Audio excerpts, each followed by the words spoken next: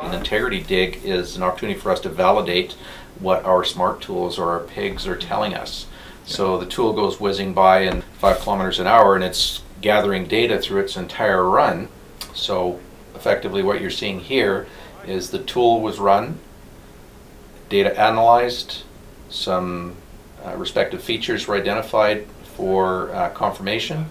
So what that results in is physical exposure of the pipeline, some manual NDE techniques or non-destructive examination type techniques that we employ. Technologies continue to advance and we see more and more aspects of the pipeline than we ever did. Started to get a little something on the PA there. We have 75% planning, 25% execution. That's sort of a mantra that I like to project to people to have them understand how much input we have on the front side of these projects. Our end game, and this begins in the planning stages, we look at the back end of the project as well. We want to make sure that when we leave a site, it's as good or better than when we arrived.